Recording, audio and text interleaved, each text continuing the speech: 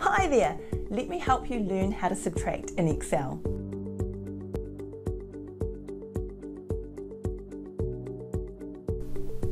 Hey, I'm Sharon from Excel at Work, where we offer straightforward, non-technical assistance to help you save time, work smarter, and improve your Microsoft Office skills. If you're new here, make sure you click that subscribe button, and all the links to everything I mentioned in this video you can find linked in the description box below.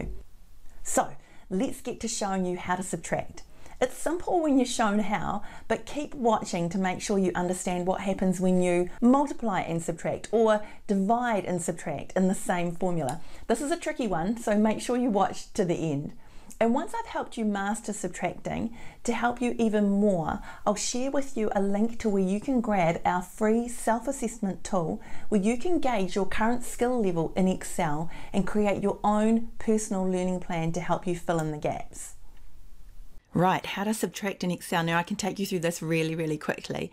What I want to do is I just want to talk to you about writing a formula. So if I just come and click into cell C4, and we're going to do a little formula together.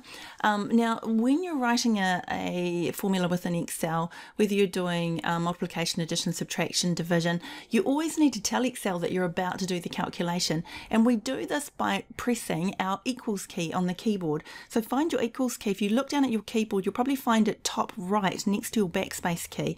When you press equals, you're now saying to Excel, hey, I'm about to go in and do a calculation, and it kind of sits up and takes notice. Now what we're doing here is we're going to take away or subtract the money that we've spent away from our budget. Now I watch a lot of people who do subtraction. They will actually write the real numbers into a formula. So I'm pressing my minus sign or my subtraction sign. You can find this on your numeric keypad on your keyboard if you've got a numeric keypad. Some of us don't if we're using laptops. If you're looking on a laptop, look a couple of keys in right next door to your equals key actually. You'll find your minus.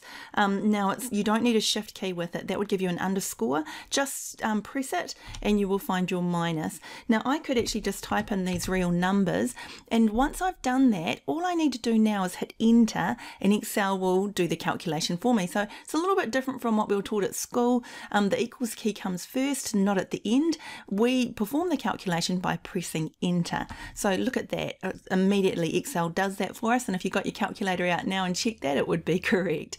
Now what I want to do is I just want to explain this. Yes, it definitely will give you the calculation and it'll give you the result, but wouldn't it be better if we kind of made it a little bit different? If we came back in and said, oh no, actually our budget was $1,200, it wasn't $1,000. Wouldn't it be great if we updated this over here and this updated automatically? It'd be brilliant, wouldn't it? So I'm just going to press my delete key and delete that out, and I'm going to start from scratch. I'm going to press my equals key to tell Excel that I'm about to do a calculation. This time I'm now going to actually reference the cells holding the information, the $1,200, and I just clicked onto it and you can see it's just immediately put A4 into there. So I'm now pressing my minus sign on the keyboard, and now I'm going to go along here and click onto B4. Now if you wanted to, you could actually type in A4 minus B4, and you don't need uppercase A, uppercase B. I just like to click, it's a little bit quicker. Now when I press my enter key, I will actually get the correct amount. Now the beauty about this is when you reference cells instead of the real numbers, should you update the cell, watch this, the number updates, and that's the beauty of Excel. And of course, now that we've written that formula, you can see the result down here, and you can see the formula that created the result up here. So Excel's just reminding you that that value there has been calculated using A4 and subtracting what's in B4. So I hope you found that really helpful. So I'm now going to take you just one step further, because it's really important that you understand when you're working with more than one operator or more than one symbol. In this instance, we're using the subtraction symbol. There is just one little key element that if you miss it, you will have rubbish calculations. So I'm going to come down here and just talk you through it. So this is a little bit different. We're going to do the same kind of thing, but I'm going to actually take the calculation one step further. So we're going to do equals. I'm going to go A8 minus B8. In fact, let me just show you how you can actually type them. So if I just go A8 minus B8. You'll notice I'm not bothering putting the uppercase in there. If I press enter, of course I end up with the correct calculation, and see how Excel's fixed it for me. But if I want to now continue, now I can actually click up into the formula bar. I'm going to continue and put one more step into this calculation.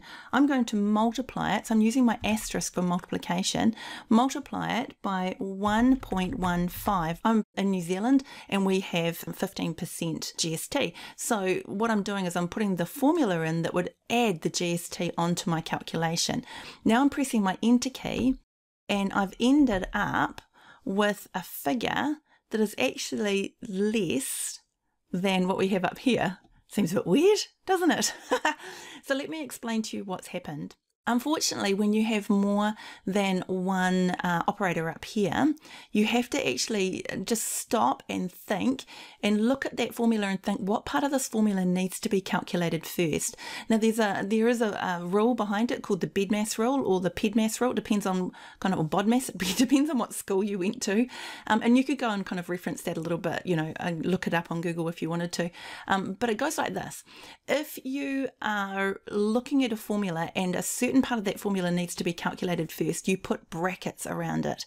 This bit here needs to have brackets around the outside of it, because what's happening is without the brackets, Excel is actually whipping onto B8 and multiplying that by the 1.15 first, then it's deducting the A8. Now at the moment, if you're going, phew, that's a little bit too much, Sharyn, don't worry about it. All I want to say is that when you have got more than one operator, like you've got a minus or a plus or a division or whatever in that formula, make sure that you bracket the first part of the formula that needs to be calculated first. That's it. That's all you have to remember.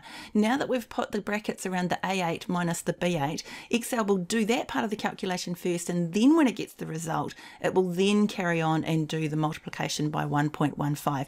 I'm pressing my enter key on the keyboard, and now we have got something that looks a little bit better. And if we just come up here and check that, if I go up here and go equals that amount, and I'm using my multiplication, which is an asterisk, and you can find that on Shift 8 or on your numeric pad, 1.15, pressing enter to do the calculation, look, we know that it's correct. So I really hope you're feeling confident about subtracting in Excel now. Just remember to use cell references instead of real numbers if you're going to update the cells regularly, and don't forget your brackets.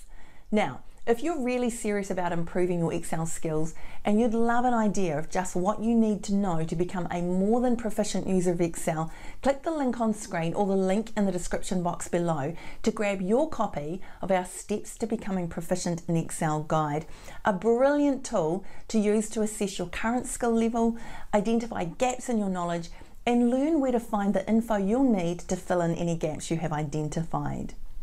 Now, if this has been helpful, please hit the like button and let me know in the comments below. And if you use Excel and want to stay connected, please make sure you subscribe and hit the bell, because we're sharing new videos regularly. And if you know someone who would benefit from this help, please be sure to share this video with them. Hey, thanks for watching and have a fabulous day.